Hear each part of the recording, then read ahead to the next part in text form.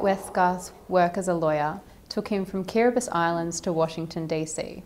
From humble beginnings in Bathurst, he became the managing partner of Cause Chambers Westgarth and later the president of the New South Wales Law Society. An advocate for women in law and a thought leader for the profession, he is here today to talk about leadership. Stuart, what has been one of the most rewarding experiences of your career? I think this year as the Law Society President I've been able to deal with a few significant issues and put some issues on the agenda and have them discussed, progressed, and that's been satisfying, seeing those issues taken up by others and some progress being made.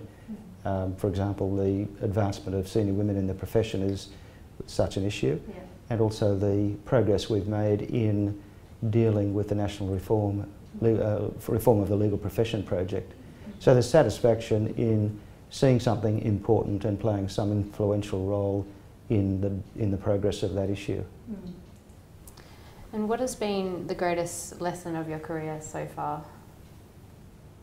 You asked the hardest questions. Well, I think the greatest lesson actually on reflection is to surround yourself with good people. People who treat you honestly and candidly and prepared to debate issues with you, who are not loyal in an ingratiating sense, but loyal in the true sense of telling you where you're going wrong and giving you proper counsel and guidance. And the senior staff of the Law Society are exactly like that. It's really good to have people who aren't afraid to tell you that things should be done by me slightly differently from the way I might otherwise plan to do them. And I think that's a great lesson. It's the lesson of listening to others, I think. Stuart, you've worked with a number of senior partners throughout your career. Can you tell me who was your greatest influence or perhaps inspiration on the way to where you are now? I was lucky. I joined a small firm. There were about 6 other partners, and I think what I learnt was to pick up the strengths of each of them and learn from each of them. They were each quite different. So none of them was responsible for being the sole influence on me, but I do think that small environment, observing and learning from each, was very beneficial. You mentioned my cousin John Westgarth. Well, what I admired about him was that he was a very even-tempered and solid individual who always thought logically and in a sense unemotionally. I mean that in the nice sense of the word. And his writing and style was very economical and clear. So it wouldn't matter if you were a High Court Justice or a little old person down the street, you could understand and have no doubt about the sentences that he'd written. How important are people skills in running a law firm? I think they're incredibly important and indeed vital. I mean, people skills aren't just important in running the law firm, they're also important in dealing with clients and external parties. But in terms of running a law firm, particularly one that has a large number of employees, you really need to have strong interpersonal skills, empathy, organisational skills, and an ability to see things from the other person's perspective. You can apply those principles to the other people you deal with, such as clients and third parties. What was one of the challenges that you found while being managing partner at Cause Chambers Westgarth? Well, I think it was a time when the partnership culture was moving away from the partnership culture into a more corporate culture, and a partnership culture by its very nature involves an attempt to achieve consensus. Things can't be done effectively unless there was consensus under that type of culture. But the firm was moving away from that fairly rapidly. Okay. But individuals were at different stages of their development in terms of their acceptance of that culture.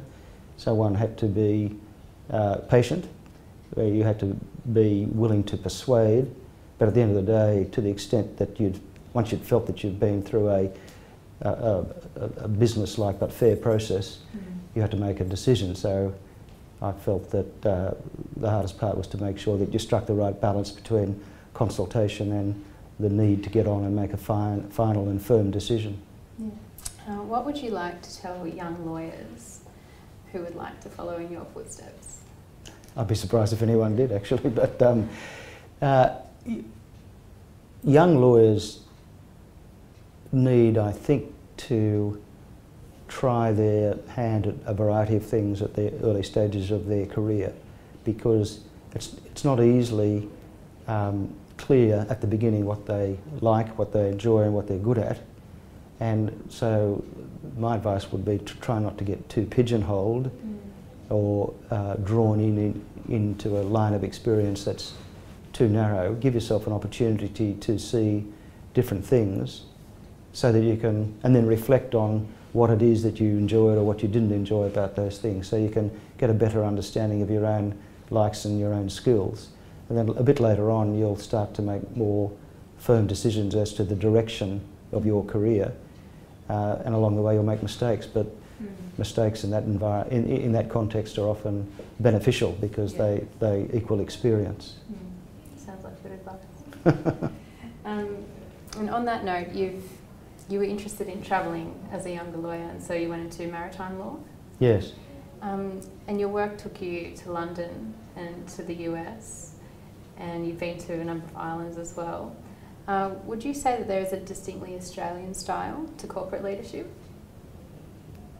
It's often said there is an Australian style that's different, say, from the American or the British or the European style. I suppose in the past the Australian style has been described as a bit more frank and egalitarian than, say, the traditional European or British style. Okay. I think some of those stereotypes are breaking down now because of the fact that people travel much more and have much greater exposure to other cultures. But certainly in the past those stereotypes were strongly believed to be true. And just one final question, Stuart. Are leaders born or made? I think they're both. I think some leaders are born in the sense they have a natural inclination, and I think other leaders are made in the sense that circumstances can put them into an environment, and the support that they have, their willingness to accept the challenges of those circumstances actually make them into a leader. So I think it is a combination, and I mean, sometimes people with natural born leadership skills don't utilise them very effectively either, so there's a negative side to the born leader. Thank you, Stuart, for your time and your insight on what is leadership. Thank you, it's been a great pleasure. Thank you.